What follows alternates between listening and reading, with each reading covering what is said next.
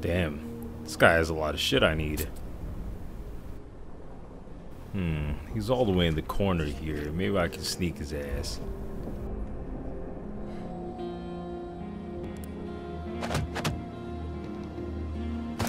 Oh shit, he's armed. I gotta get out of here.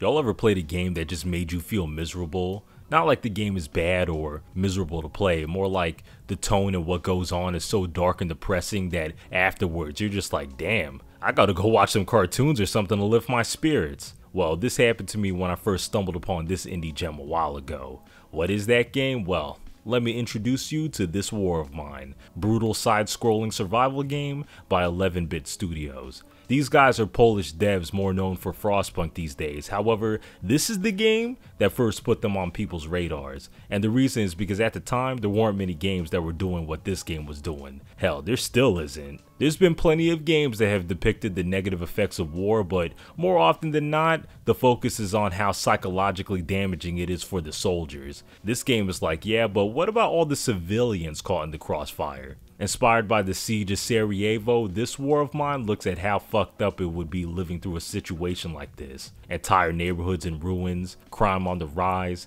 barely any resources, which means perpetual starvation and depression. Scraps are all of a sudden bartering items. This game paints a more vivid picture on how life is in a war zone better than many other games, and all without a story really. The entire narrative is up to you. All you need to know as far as the premise is that a fictional city called Pogorin is under siege by some unnamed nation, and you got a bunch of different characters from wildly different walks of life that have to survive under one household until there's an eventual ceasefire. And yeah, me describing how bleak this game is almost redundant, as just one look at it lets you know what type of vibe it's on. The art direction is strong here, black and white photos of real looking people, the shades of gray with its color palette, those charcoal-like lines in the background that makes every frame look like a page in a storybook. That last one going back to the game emphasizing each run being its own story. Everything else has the game oozing with despair that the characters are probably feeling the whole time. And that's not even getting into the environment, which, I mean,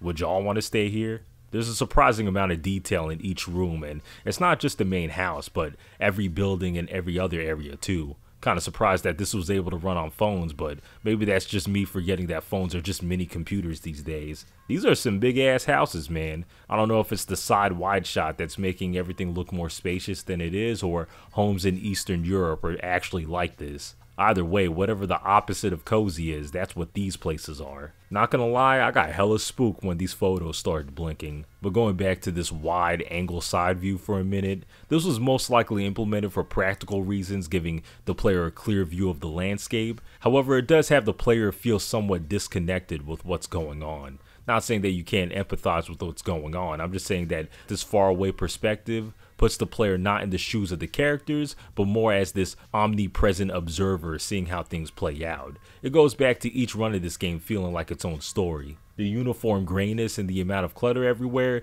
does fit this game thematically, but sometimes it does make navigating these environments confusing as hell. Like, your characters can use platforms to jump to places, but sometimes you wouldn't even know because they blend into the background so much. Same with ramps and stairs. The UI also could have been a bit more clear too. Many actions share the same icons, and this game loves to show a bunch of them at once, which does overwhelm in the beginning. But nah, going back to the thick atmosphere, it's not just the visuals. As soon as you boot this up, you're greeted with this droning ambience that perfectly taps into that feeling of numbness after losing it all.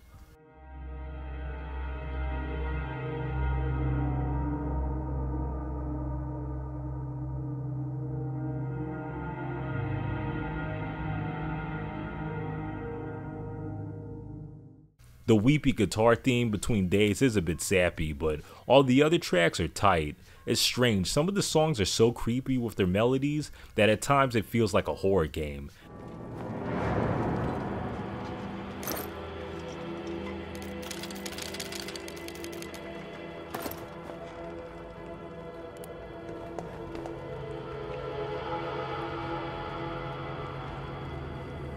I guess it does fit since this situation is pretty horrifying, but then within the same track, they start to sound triumphant.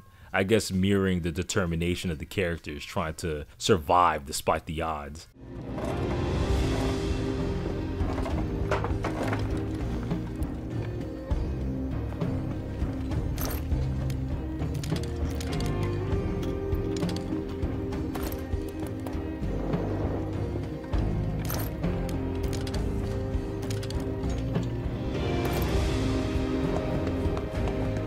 But you know, aesthetics are one thing. Where the heaviness truly lies is with the gameplay. This war of mine is part survival game, part management game, and part roguelike. You got 3 to 4 characters in this badly damaged house that you have to keep alive day by day until the war stops, which can be up to 45 days. First, there's the day phase where you're practically playing The Sims, and in this phase you're upgrading the house with useful tools and furniture while also keeping your people alive by feeding them, treating any illnesses, keeping their mood high, and staying warm. The night phase starts at 8 o'clock, and this is where you send one person out to different parts of the city to scavenge for supplies. There's a finite amount of resources in every part, and some parts are more dangerous than others with bandits lurking about, and you're on a time limit for how long you can stay there. If you don't escape the zone before 5, then your person has a really hard time getting back. So yeah, this war of mine isn't that mechanically complicated if you played any other survival game. It's a pretty straightforward loop of crafting during the day and scavenging at night. However, what makes this game mega stressful and at the same time enticing is the scarcity, RNG, and constant moral dilemmas that this game throws at you. And in order to show you what I mean, let me break down one of my runs here. So my 3 survivors here are Pavle, a football player that's a fast runner, Bruno, a star chef that's a good cook, and Katya, a journalist that can get more out of trades. Weird combo here, right? This is essentially if Lionel Messi, Gordon Ramsay, and Lois Lane were forced to work together, but I can make it work. First things first, we gotta scour out our horrendous looking home here for supplies. We clear out some rubble, and there's some wooden parts that I immediately use to build some beds, improve the workshop, and make a radio so I stay tapped in on what's going on with the value of certain items. Pretty much every night in the first week, I raid this nearby cottage that has food, meds, and a bunch of building materials. However, it's still not enough to where I can build a stove yet, which means the gang will be eating raw food for a while, which isn't as satiating. After clearing out the cottage, I start raiding the nearby villas that actually have some inhabitants. To avoid any confrontation, I sneak through the basement and gather some food, which we desperately need. In the midst of all this, we're greeted by this stranger on day 4 that begs us to help his bleeding brother get home, which I oblige. For some reason, this whole week my base hasn't been raided, so one person gone shouldn't be too much of an issue. Second week and I'm still facing struggles with food. Pretty much everything we find immediately gets eaten the next day. My people have been perpetually hungry, but Pavle has been able to find just enough food day by day to where we aren't starving. There's more areas to explore now with a supermarket, Sniper's Junction, and a warehouse. However, they're all areas that are occupied by other scavengers in some way. The supermarket turned out to be a safe trip with the other armed scavengers being pretty passive. I thought I would find plenty of food, but weirdly enough, this place had a lot of weapons. The warehouse has a plethora of supplies, but was way too heavily guarded with bandits that all wanted to smoke. So I just scavenged the outside area and plan to come back later with some lockpicks and some more weapons. Most of the gains this week came from Sniper's Junction, where there's this sniper that picks off anyone that dare shows his face here. Had to use Pavle's speed to get from cover to cover safely. I was able to reach the faraway building and open the hidden passage to reunite this man with his baby. I was rewarded with a crap ton of jewelry, which will definitely come in handy later for trades. So the third week was rough. A crime wave started, which means that our base was getting raided hard almost every night. Thankfully, by this point, I was able to board up the house and arm everyone with a melee weapon, so nothing was getting taken. However, Bruno and Katya were starting to face some serious injuries. One of the neighbors asked if we can help them board up their house, which I reluctantly agreed to. Decided to have Pavle stay in this night to help Katya guard the house. She's already injured, and her guarding the house by herself during a crime wave is not the move. Bruno returns, but that motherfucker's getting sad as he's a smoker, and we ran out of cigarettes a while ago. Withdrawals are getting to him, but he'll live. I'm more concerned about him and Katya's severe wounds after all the raids. Ran out of bandages, which means that if we're gonna get right, we have to go to the hospital where they thankfully wrap you up for free if you're fucked up enough, but only if that character goes there. Day 18 and an old man named Anton shows up at our door and asks if he can shack up with us. Had to think about this for a moment because another mouth to feed does suck, especially since we've been struggling with food. However, with the crime wave taking a toll on both Bruno and Katya, another body to guard the base is needed. I let him in and was already disappointed to find out that his only skill was mathematics. Don't know how the fucking quadratic equation will help in this scenario, but welcome, I guess. Already put him to use by sending him out to help our neighbors who are being stalked by some sketchy individuals. This is when I started to notice the differing morals of the crew here, because Bruno's all like, yeah, fuck what they got going on, while Katya and Pavle are happy to help. So the crime wave has ended, but now the place is getting cold. Thankfully, I prepared a heater a while back and improved it to be more fuel efficient. But the cold air is the least of my worries this week, as I've been hitting some roadblocks with the food and bandages. I attempted a stealth mission through the dangerous warehouse of Pavle again, and let's just say that he came out of that place with more holes in him. In order for this dude to not bite the dust, I had Katya resort to some pretty fucked up shit. Next night out, I send her out to this destroyed school where all the homeless are, and we rob these people for all they got right in front of them. They weren't having any of it, but I was armed with an axe and was able to fight them off and make my escape. Katya was pretty depressed about this the next day, but I had Anton reassure her. If there's one bright spot to this week, it's that our good deeds have rewarded us. The neighbor we helped protect came by and gave us a shotgun and some bullets as a thank you present. Would have been more helpful during the crime wave, but I ain't tripping.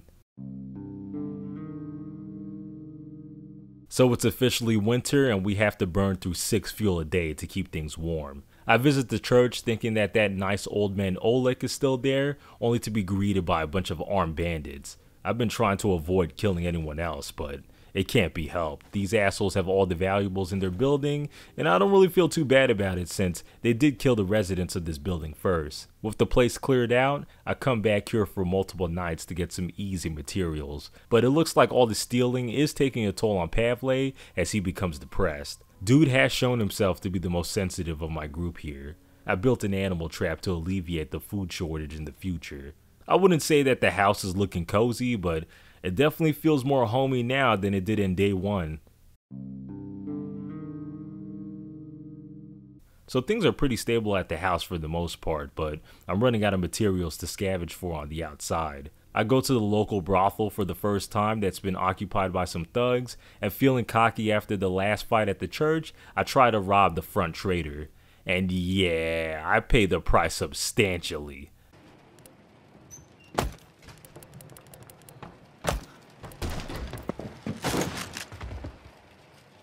See, as you can see, the more you fuck around, the more you're going to find out. With my main scavenger dead, Katya now has to slide into that role. The others are obviously sad about this turn of events, but they're taking it way better than I thought. I guess this past month has really hardened them. I've been avoiding going to the quiet house way up north for all this time because the other areas just offered way more, but with all the other areas drying up, I guess I have no choice but to pay it a visit. It's occupied by an old couple with a wife that's sick as hell. It's crazy that they've lasted this long, but unfortunately their good fortune has ended.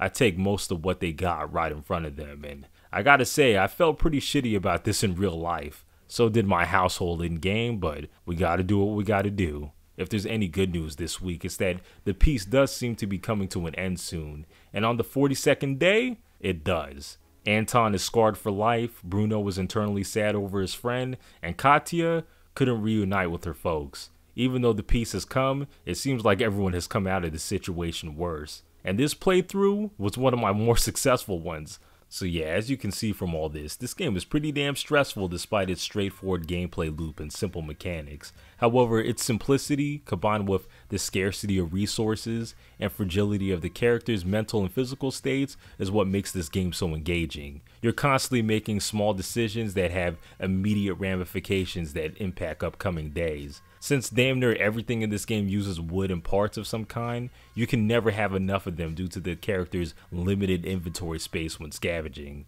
This means that when you are scavenging, you can't just pick up whatever the fuck. You really gotta mull over what you need to build certain stations. Do you take some food back to feed your people in the next couple of days, or stock up on components? Take all the valuable trading items, or prioritize medicine? Which leads to all the tough decisions you got to make back at the base with what tools and stations you need to make. Metal Workshop is usually automatic, but after that, you're often faced with situations like, do you create some beds now so your characters don't sleep like shit, or board up the house a bit now to prevent attacks? Create some shovels and other tools for deeper scavenging, or upgrade an existing station for more options and efficiency. And this same sort of design that incentivizes caution is also with the atrocities you commit in this game. One thing I really like here is that this game isn't that preachy about these acts being wrong. Instead, it speaks through its mechanics. You can steal and kill people for their shit, but all of that baggage during and after